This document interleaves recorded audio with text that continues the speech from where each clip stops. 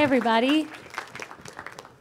Well, I'm actually here to welcome Stefano Tonchi, who is the editor-in-chief of W Magazine, has been since March 2010.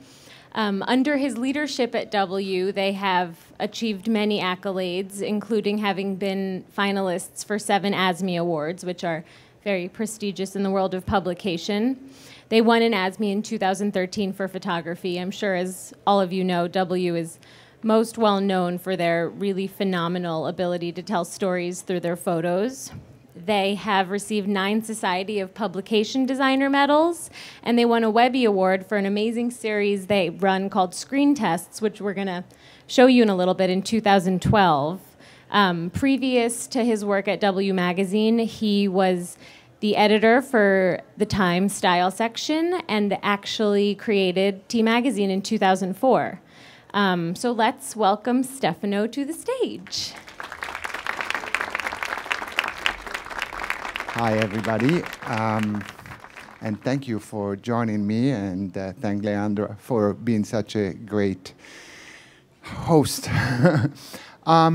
Before I even getting to know each other, that is, I think, what these kind of conversations are about, I want to show a video, something that I think tells a lot about what I like, and I think it's a good starting point for our conversation. Leandra told you about the screen test, these kind of interviews without actually the voice of the person asking the questions. And there is one of them, one that we did for our cover with Cara Delevingne, that I think tells really a lot about what W Magazine is today. So let's watch these together, and as a starting point of our conversation.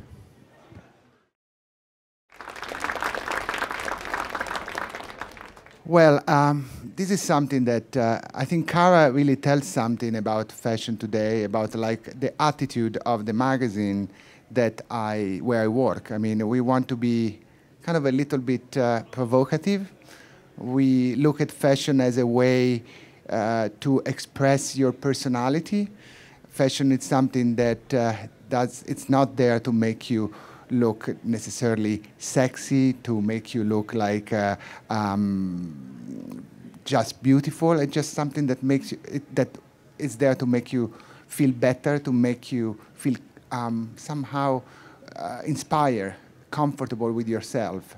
That's one of the reasons I do like so much what Leandra does. I'm actually starting from the name of her, of what she does, the Man Repellent. Right. Well, I think what's so wonderful about this series, and specifically the Cara video, is first and foremost that it's so raw. She's wearing a bathing suit with a big T-shirt over it, and she's picking at her nose and fidgeting, and she's such an emblem of high fashion of today, and that's something that W doesn't necessarily just understand, but helps to create.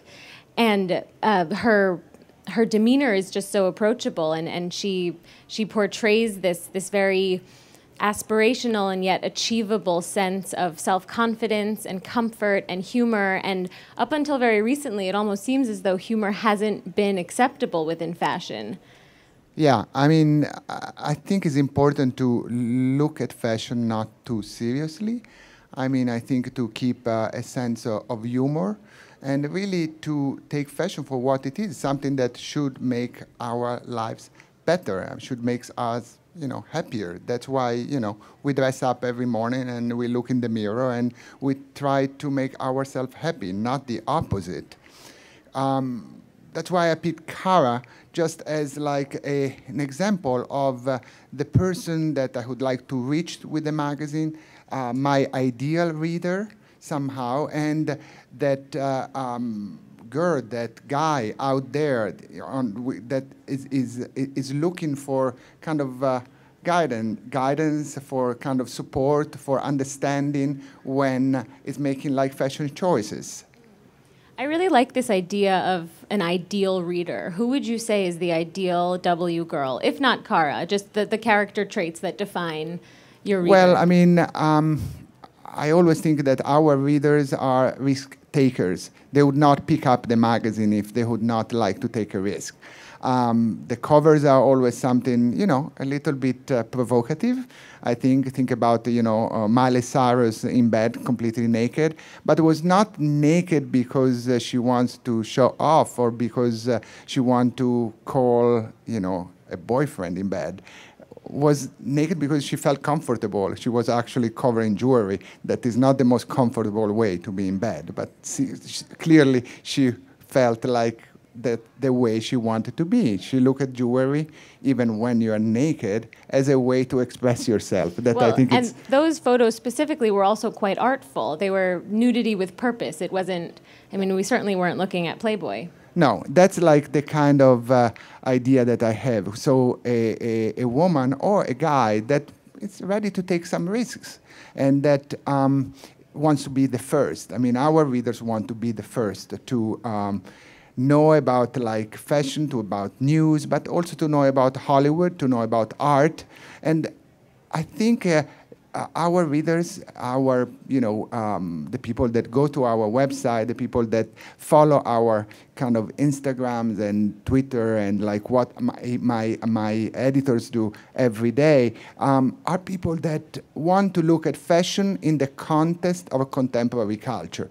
They don't look at fashion as, oh my God, that pair of shoes, oh my God, that bracelet. It's not just about acquiring. I think it's about understanding and putting that knowledge in the context of what is happening around him or around her. You know, it's like a great art exhibition, the work of an artist, or maybe a great movie, or something that is inspiring. I think I look at our readers as inspired people. Right. I think what's also interesting and possibly something that not everyone quite understands is that there's a big difference between shopping and fashion. Just because you like to shop doesn't quite mean that you're interested in fashion. You could be interested in the fashions, but you're not necessarily interested in fashion as an art, as a collective, as an entity, and I think W probably speaks to that distinction.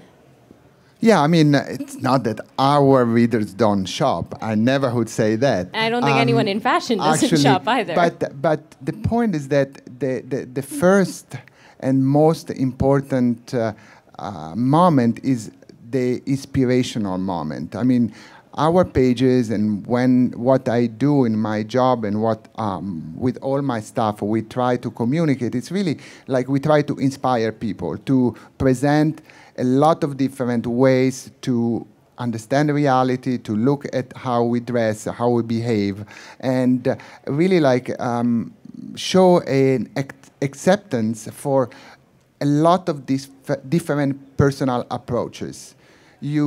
If you are familiar with the magazine, you know, we present like stories that tell very different personalities. I mean, we have, you know, stories that are very kind of modern and aggressive. We have stories that are very nostalgic. We have stories that are very romantic. We have like a couple story. It's never just one kind of point of view. It's a multiple personality. I mean, sometimes I think, you know, actually W has a multiple personality disorder. I mean, I called like what we did in this March issue going to a Cineplex, like where you have all these choices. And I think that's very much what fashion is today. It's like every day a multiple, it gives you so many choices. There's not one rule. What you have to be ready to do is to accept yourself and make your choices and show your personality. Right. Well, what's really interesting about what you're saying is that it sort of touches upon the concept of trends. And there's this argument that trends no longer exist in this era of essentially so many choices. Do you have any opinions about that?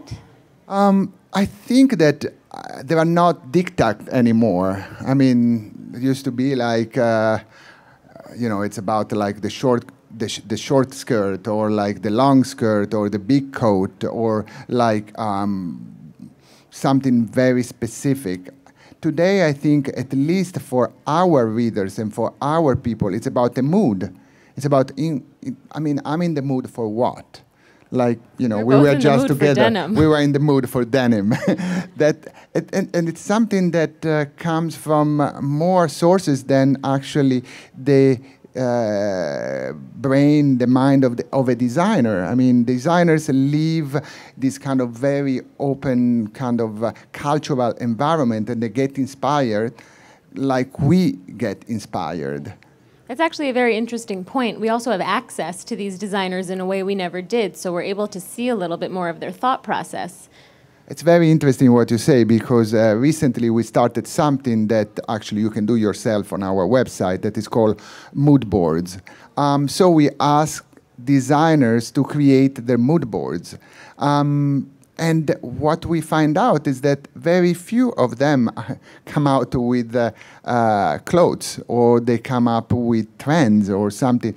It's really sometimes it's a piece of stone, sometimes an exhibition in a gallery, sometimes it's a piece of a movie. The most incredible sources and the most unexpected. So that's how we all now collect, I would say, ideas, and we come up with moods. And I believe there are not trends, they are not dictated, but there are moods. And you should always be in the right mood. I think speaking of mood boards, I'm sure there are many rip-outs from W Magazine on plenty of those boards. So why don't we segue over into the fashion photography and take a look at that suspension and disbelief video. Well, thank you for calling this. This is a fragment from a project that we created with Tim Walker. Tim Walker is a fantastic photographer that actually started, I found out recently, working with Richard Avedon. I was just interviewing Donatella Versace, and she was telling me how Tim Walker was on the set of some of the most famous advertising for Gianni Versace. Tim created a series of portfolio for W that are very special, very imaginative. He usually uses muses. I mean, Tilda Swinton has been in 3 of these portfolios. Some of those portfolios brought us great recognition also from the Association of Magazine. This one in particular, I really love it because I think it's really about beauty, but it's not necessarily about, a beautiful model. It's not just about the clothes. I mean, you kind of have a little bit of a perception of the clothes, but it's really not about shopping for the clothes. But somehow everybody wants to get into that mood, wants to understand a certain kind of a certain romanticism that was very much what the couture season was 2 seasons ago when this was created. So he gave his interpretation of the mood of the moment.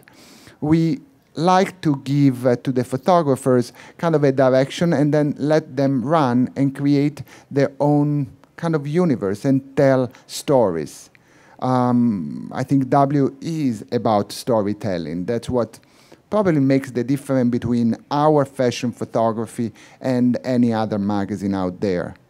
What is great in this video is that the portfolio that was printed in the magazine becomes some kind of a short movie. It becomes something in movement. It makes the best of what could be a digital edition of W. That is not just simple pages, but it's really about sound and movement, and that's what you saw.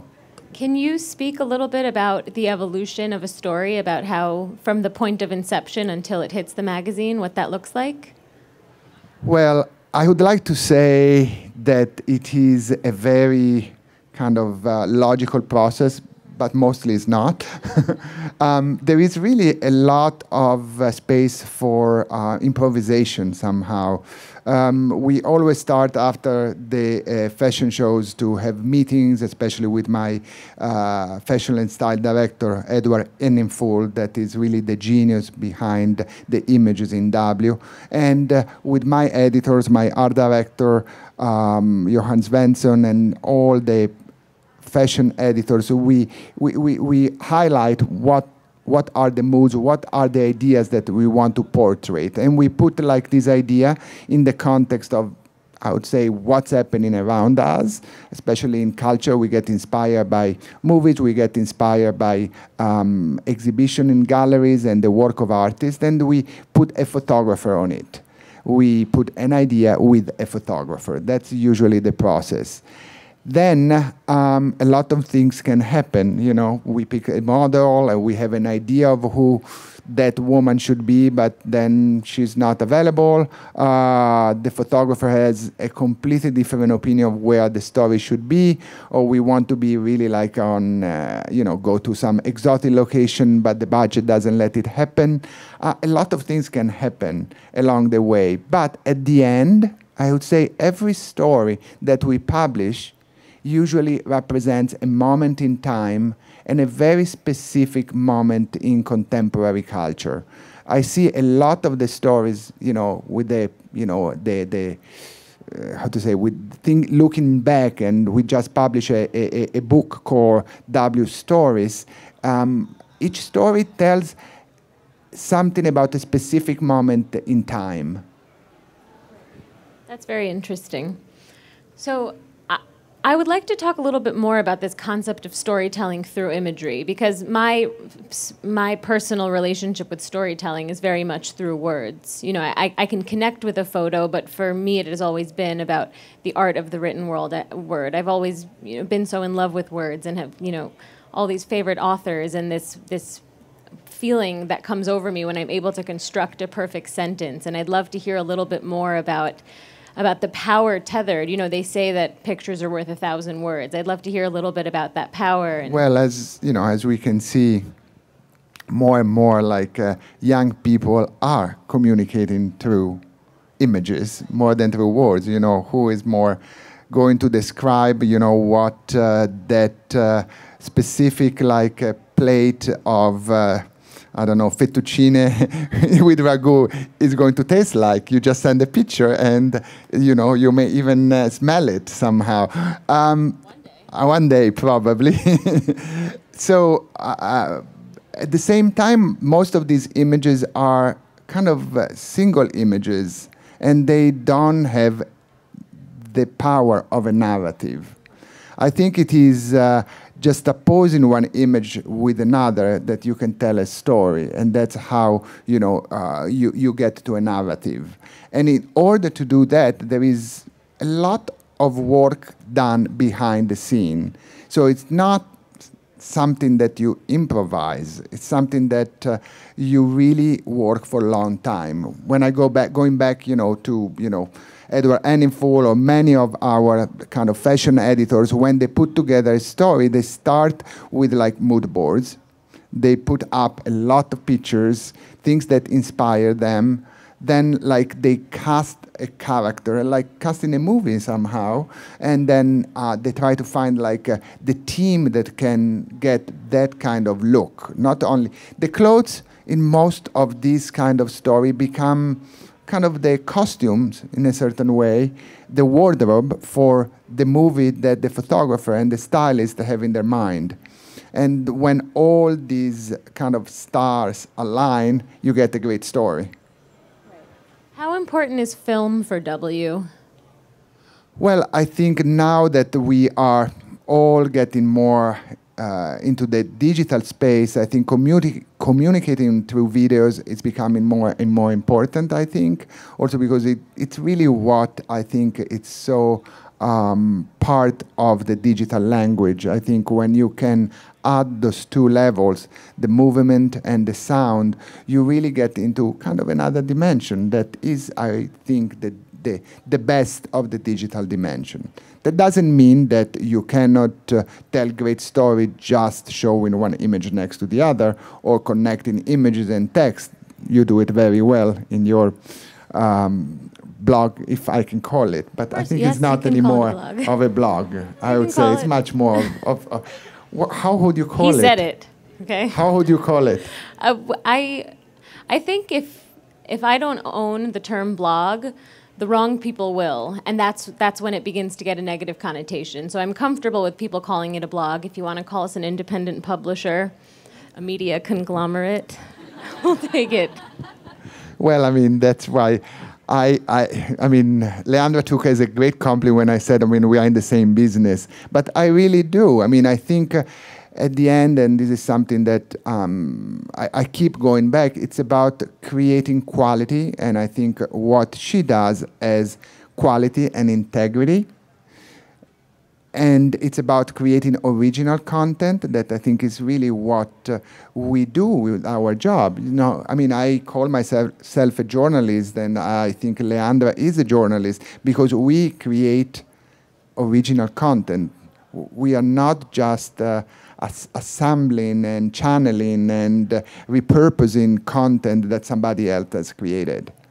Well, Stefano actually made a very interesting point when we were speaking yesterday, which is that almost all of us are creating original content now because of Instagram. When we're not repurposing content that's unoriginal, and it's original content and we're writing the captions, I mean, we're essentially all content creators now, which is very interesting. And I think that because this looks like a room full of enterprising young men and women, they would love for me to ask you what it takes to get a job in fashion. Ha. Am I right? On what side of fashion? Let's say publishing, because that's this side. Publishing, I mean, I think as you know, and as you are showing, you know, everybody can be a publisher. Everyone is a publisher. Exactly. But I come from a very traditional background because I started my career really like writing and cutting and piecing images that the way I grew up, you know, that was, almost like 40 years ago. I mean, and I had my first magazine when I was in not before college, in high school. I was 15. And I remember, you know, kind of collecting images and cutting and piecing and going to the printer and distributing and trying to find the funding for it. So it was really like a first-hand experience. So how you learn making mistakes, paying for them, and step by step. You also learn working with talented people. I mean, I think we should never underestimate experience. I think there is really something special in working with talented people. I mean, I learned so much from all the editor-in-chief I've worked with, I've worked for. I've learned so much from all the photographers I've worked with. So that's really like to have sometimes also the humility to kind of step back. I mean, I remember, going back to my experience, I had my own magazine twice, and they were kind of successful enterprises. But at a certain point, I really want to play in the big field. You know, I could have been a very successful editor of a very small magazine in Florence, Italy, but I decided to take a job as an assistant at Italian Vogue. Sure, was Italian Vogue, and I had the chance to work with the best photographers in the world, you know, from Peter Lindbergh to even like Irving Penn. That was incredible. So I think sometimes you have to take that step back and, you know, kind of learn from who has done it before. So I think it's a combination of taking risks, but also learning from experience. And suspending your ego. Well, that's always useful. I would say keep it under control. Right. That is very good advice. When a resume, well, maybe I shouldn't ask it like that, but locating talent is quite hard. Do you have any specific tricks to find it, or what do you look for specifically when you're hiring? You're welcome. I look usually for a combination of, again, like independence, and I think somebody that likes to take a challenge and that has ideas and opinions, but also somebody that is ready to do, kind of the job and pull up the sleeves and do whatever has to be done. So it's kind of somebody that is imaginative and somebody that is ready to do the job. Before we open the floor to questions, do you want to talk a little bit about Instagram and the importance of creating? Why don't we look at some of our Instagram feed and we can talk about what Instagram is doing to us. These are some of the images that our editors at W and also a lot of our collaborators are feeding us with every day. They come from the streets, they come from interesting places in the world. They are sometimes images that are created just for us. Sometimes they're images that are somehow found or like something that inspire the people around us. As you can see, this is like an backstage at Moschino, I think, and before this is like an old cover of W magazine. It's another like backstage image. Some of these images are just like a way to create content daily in a very imaginative way. One of my favorite W photos that I pulled from the Instagram is the one of Michael Keaton that Tim Walker shot in the yellow suit. Yes, I love that picture. That's great. And these well, it is also a way to kind of communicate in a different way our content and to share it in a different way than on the print page. Yeah. Clearly, the subjects that are more successful on Instagram, but in all social media, and you can tell me if that's true, are a little bit always the same. It's celebrities.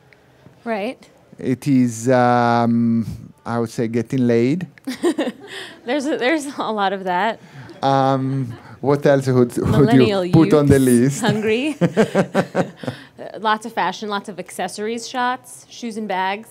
Yeah, and then what I call the essence of American living, eating and losing weight. It's overeating and then over-exercising and then overeating and then over-exercising. My mom has this theory, she is not American, that Americans' biggest flaw, hands down, is that they don't understand the concept of moderation. There is just no such thing. All consequences. Yeah, that's yeah. Well, social media, I think it is really like something that magazines are relating more and more. And I think we create actually more content through social media in a day than in what we can publish in a magazine every month. When did you realize that establishing a very firm social media presence was important, maybe even inescapable, inevitable? I think when actually my editors started like being more obsessed about what they were posting than what was in the magazine. Somehow, I mean, I think about, Edward Annenfold that has an incredible Instagram feed, but every single fashion editor in my staff, they are so obsessed about, putting the right image and representing themselves. I mean, what social media actually has done has become a little bit like the clothes you wear. It's like the image that you want to give of yourself. Mm-hmm. It's a way to represent yourself. Clearly, the selfie is the biggest example of that. But I think it goes down to really like the picture of the food that you are eating or the book that you are reading or the things that you like. It's kind of putting out there a portrait of yourself. And right. That's, I think, it's why I think social media, Instagram, all these different way of communicating have become so popular somehow. And also why they are so close to the essence of fashion. When I think about fashion, I always think about a way of representing, presenting, introducing myself. It's like the image that I want to give of myself.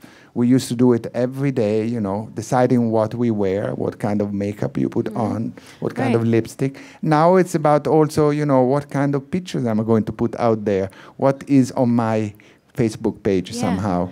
It's also kind of the great leveler. It's interesting in that it seems, do you think that it's democratized fashion at all?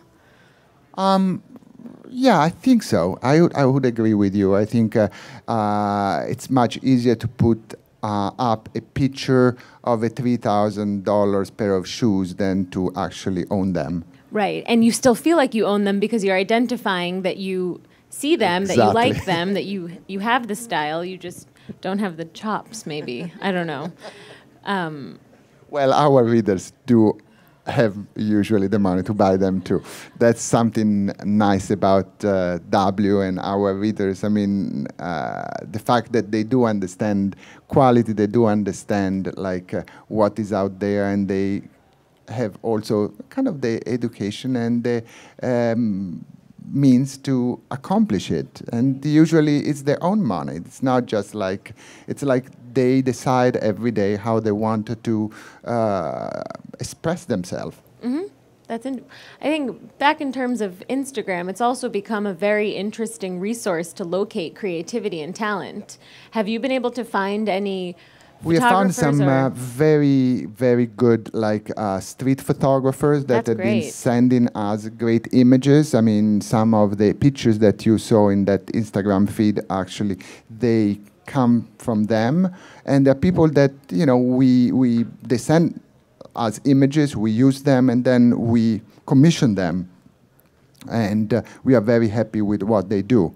I really love the idea of creating original content. I go back there because it's about quality, it's about originality, it's about finding a way to express yourself and create a lot of things that have a value. Mm-hmm.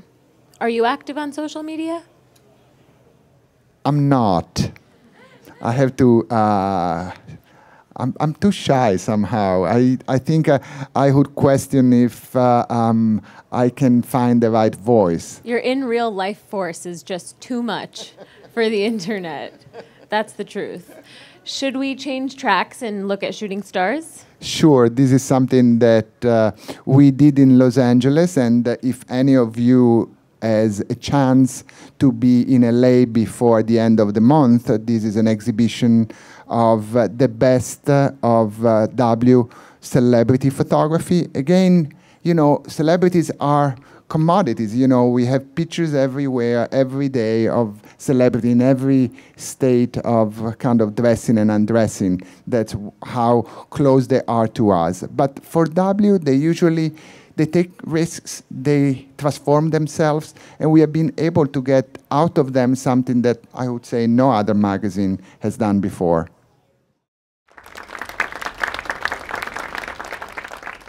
The exhibition is very fun because, again, it brings like to life what the magazine is. I think it's very important for every magazine at this point to have a life that is beyond like the paper, even if I like to collect magazine, and I could not show up with one that is print on paper. The cover is really something. So everyone should pick up a March issue. Why don't we open up the floor to questions? Hi, I'm Tova. I'm a big fan of the W magazine. I just wanted to know, like, your career, you're so successful. I'm sure it was a very long path. Has there ever been a point along the way where you wanted to give up because it wasn't working out? And what inspired you to continue? I think the people I work with inspire me. I mean, I have my up and downs, and I think I have fantastic people I collaborate with, and they really pull me up so many times. So I think the people you work with are really important. There have been moments in the past when I've done different things than editing a magazine. I'm happy that I did those experiences. I was the creative director for J. Crew for a few years, and that was a very interesting experience. But I was very happy to go back and be a journalist at Esquire. I just want to start by saying thank you for creating this wonderful magazine that has been an escape for me. And I wanted to ask you, what do you think is what's gonna take to propel fashion forward? Because I'm kind of sick of seeing like stylists always channeling Marilyn Monroe or Audrey Hepburn. Like, what do you think it's gonna take for people to really embrace the future and where we're going in technology? I think big changes come especially through technology. You said it. I mean, I think the influence of what we live in, like the digital revolution we live in, I mean, is really like what is going to change our way of thinking and relating to each other. To say that we live in a time, we live in a postmodern society, in a postmodern culture. It's all about referencing. At the same time, nothing is exactly the way it was. Because the context change continuously. So yes, designers are redoing the 60s, are redoing the 70s, are redoing the 90s, depends what decade is they're in the mood for. But at the same time, it's never exactly the same pair of pants or the same kind of shirt. The context change, and that's where the newness is. I mean, it is in the relationship of things with each other somehow. We're also much more aware of the sausage making. We see much more of what's out there and what's being shot and how it's being shot. And so things tend to look the same, but fundamentally the sort of big changes that we were able to see in the 80s or 90s, we aren't quite grasping today because it's like we're growing up with these brands. You know, when you have a brother and you share a room and you see him every day and he loses 20 pounds over the course of 6 months, you don't quite realize it until 6 months in when you're like, whoa, you're a different guy. Does that make sense? Fat brother. That's fashion. Hello, Mr. Stefano. My name is Emmy Acchioti. I'm a model, but I really admire your work. And I wanted to ask, how much is your magazine influenced by Vogue and other Harper's Bazaar magazine and other influences that you've been exposed to? I would like to answer that we inspire them all. Because we usually do it first. We are the ones that, put every big star on the front. I mean, we had Jennifer Lawrence on our cover before anybody else. We had Jessica Chastain on our cover before him. I had like Kim Kardashian on the cover before anybody else, and I paid hard for it. But I still love that cover. That was still one of my favorite covers because I still think about that as Barbara Kruger's cover more than Kim Kardashian cover. I thought it was a specific moment. So I really, answering your question, I really don't look at other magazines. Hopefully other magazines are looking at what we do. Each one of the magazines have a great respect for the editors of the magazines that you just called. But each magazine has an audience and serves an audience. So you bring, as an editor-in-chief, you bring a lot of what you have inside, but you also are working for a specific magazine that has a specific space in, the mind of people. So what we create is created for the W audience. Right. I think that probably inspiration is the wrong word. Competition is healthy, but you should probably never be inspired by anyone in your space. I would say try to be as creative, unique, original as possible. Don't model your career after anyone else's because that person already exists. And that's all I got. I don't know. I'm 26. Hi, my name is Bianca. I feel like fashion is in a very special time in that it's more celebrity-centered than anything, than any other time. So how does W Mag ensure that you feature celebrities while your magazine is not centered around the idea of celebrity? As we showed a little bit with like this exhibition, and that's actually the reason why I want this exhibition in Los Angeles between the Golden Globes and the Oscars, is like to demonstrate that we kind of make the celebrity work for us and for the magazine, and we don't work for them. Sure, there is a synergy between what they are doing at that specific time, promoting a movie, promoting a product, and what we want to accomplish, put on the cover somebody that is in the mind of people, that is going to be in the movie theater around the corner. But we ask them to do something special, something different. We don't replicate their kind of press image. We sometimes really transform them. Sometimes we go to the extreme, and I paid a prize for that too, of making them not recognizable. But it is a game, you know. One of my favorite covers that I created was Kristen Stewart. The Kristen Stewart had always this kind of look of like, you know, a tomboy, and, you know, the leather jacket and the hair slicked back. And what we did, we transformed her in a kind of a Brigitte Bardot, like big hair, like eyeliner, very feminine, in a little soft, I think was a pink sweater. I mean, it was kind of something. We try to go against the grain of what the celebrity is known for. So it's about, you know, kind of making them play a role. And that actually is also a secret. If you want to get something very special out of a celebrity, give them a role to play. Okay, well, sorry, that was my cue. Thank you all so much for coming. Thank you, Stefano, for shedding all your wisdom. Thank you so much for your very thoughtful questions and for being here tonight.